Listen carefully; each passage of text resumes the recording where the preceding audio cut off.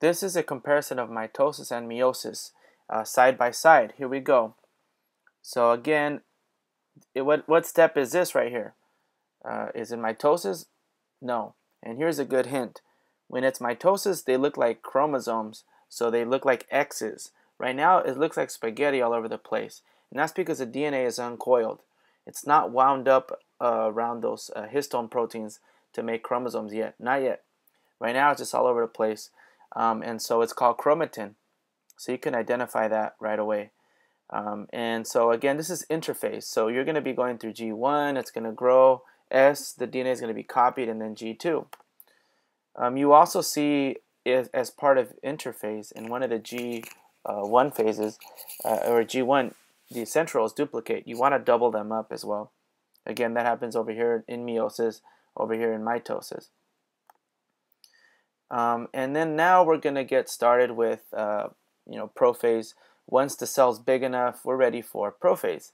We're ready to start mitosis. So what happens in prophase? Well, the nucleus starts condensing. So remember that. So now, not the nucleus, sorry, the chromosomes. They start condensing. So now they look like X's. There you go. And also over here. But you see a big difference that over here they're unpaired. Over here they are paired. Remember, it's still diploid. Here's the one from mom, the one from dad, the one from dad, the one from mom. Again, they're homologous because they have the same size here, same size here, same size there. But they're pairing up over here in meiosis and not in mitosis. Also, the nucleus gets to disappear, as you all know. That happens in prophase.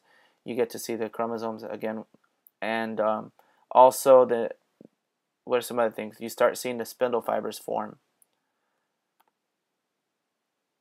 And so again, the spindle fibers are forming. They're starting to carry the chromosomes to where they need to go, and it's going to take us to the next part. But remember in prophase I of meiosis, that the chromosomes start to shuffle their DNA. They start doing crossing over. They start touching, and a piece goes from dad onto the mom's chromatid, and then from mom's onto dad's. And so you start getting all these wonderful combinations of new possibilities of sperm or egg. Moving on now. Then we get to metaphase. Notice the difference. In metaphase, you have a single file lineup, and all the chromosomes are there, except here in meiosis, where it's metaphase I, you have them line up as homologous pairs. So look at that, single file, double file, in pairs, and same size. Okay, so then, and keep in mind, here it doesn't matter how they line up, you're going to get the same identical cells on both sides. But here, there's many different ways to line up. I put mom's chromosome here, and I put mom's over here. But who knows, maybe both of mom's could have been on this side, and both of dad's could have been on this side. So you have a lot of combinations. How they line up doesn't really matter, and it's random, it's independent. But as long as you have homologous chromosomes in pairs, that's the main thing that needs to happen. And so that's a law of independent assortment. You get a lot of varieties of different sperm or egg because of this law. Then next thing is anaphase. Again, anaphase, regular of mitosis, the chromatids are going to separate, whereas here they don't separate. The only thing separating are the chromosomes themselves. The homologous chromosome pairs separate. So there's no breaking of chromatids like there is in mitosis. But the main thing is this is a crucial step. This is called the law of segregation in meiosis because it turns the number from diploid to haploid. Also, you go from having 4 chromosomes here to 2, or you cut the number of chromosomes by half. So let's keep going there. And now you end up over here with telophase, and now here you can see 2 identical nuclei, 2 different nuclei. And that's the point of mitosis and meiosis. And then we keep going, and notice the cytoplasm is split, so this must be cytokinesis of mitosis, cytokinesis 1 of meiosis. And we go ahead, cut it all the way up, and in interphase, we're all done over here. This is not even interphase, you're done. This part keeps going. Meiosis goes into 2 rounds. The chromosomes do not replicate during this phase. They're just going to continue on to the next part. So interphase, nothing really is going on. We move on to the next part. We go into prophase part 2. Now what happens here? Is there crossing over? No, we already did crossing over. So no crossing over in prophase 2. we just keep going. Here are the same things. Nuclear membrane starts to go away, and the spindle fibers are going to start forming, and we're going to move all the chromosomes along the middle. So this looks just like mitosis, and because you can see everything in a single file line. And now, you guessed it, we are going to separate the chromatids by the centromere. So look at that. There goes anaphase, telophase. This is all part 2. And then we finally get our final product, the cytokinesis. And look at all the cells. How many cells do we make? 4. How many do we make here? 2. And all these are different. We started with 4. We end up with how many? 2. Over here, we started with 4. We ended up with how many? 4. We keep the same number here. We cut the number by half over here.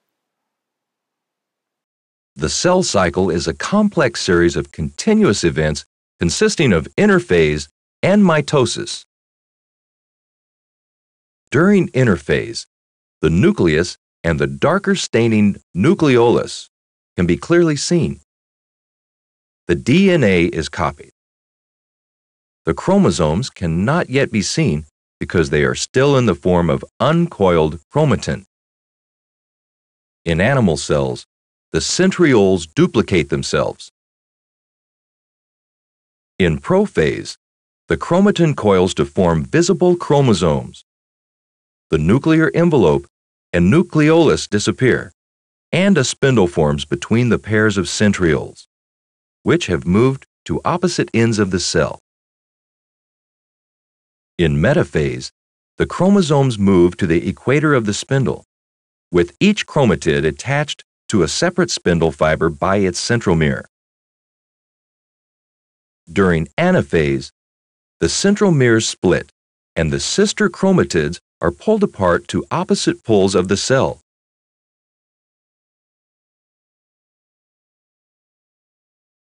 Each chromatid is now a separate chromosome. Telophase is the final phase of mitosis. In telophase, 2 daughter cells are formed. With a complete set of chromosomes at each end of the cell, the cytoplasm divides, the nucleolus and nuclear envelope reappear, and the chromosomes begin to uncoil. When the new cells are separated, they enter interphase, and a new cycle begins. This diagram gives you an overview of meiosis. As you can see, there were 2 rounds of nuclear division in meiosis. During meiosis, a diploid nucleus becomes 4 haploid nuclei. Look just at the steps of the first round of nuclear division, which is called meiosis I. This division reduces the chromosome number from diploid to haploid. Here is a diploid cell beginning meiosis. The cell's chromosomes were copied before meiosis began, so each of the 4 chromosomes consists of 2 chromatids. Notice that there are 2 pairs of chromosomes. The chromosomes in each pair are the same size and shape. The colored bands show that they also carry the same genes. Different shades of color show that there can be different versions of a gene. 2 chromosomes that are the same size and shape and carry the same genes are called homologous chromosomes. During meiosis I, homologous chromosomes come together at the equator of the cell. This process is called synapsis. When 2 homologous chromosomes get close together, pieces of their chromatids are often traded. Next, the homologous chromosomes separate. They then move toward opposite poles of the cell.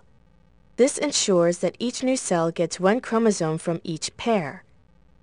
Notice that the 2 chromatids of each chromosome stay attached by their centromeres. Cytokinesis then divides the cell. So in meiosis I, we go from 1 nucleus with 2 sets of chromosomes to 2 nuclei with 1 set of chromosomes. Now look at the second round of nuclear division. This is called meiosis II. Here are the 2 daughter cells that formed after meiosis I. During meiosis II, the centromeres of each chromosome divide. The chromatids separate and move toward opposite poles of the cell. Cytokinesis then divides the daughter cells. After 2 rounds of division, a diploid cell has split into 4 haploid cells during meiotic cell division.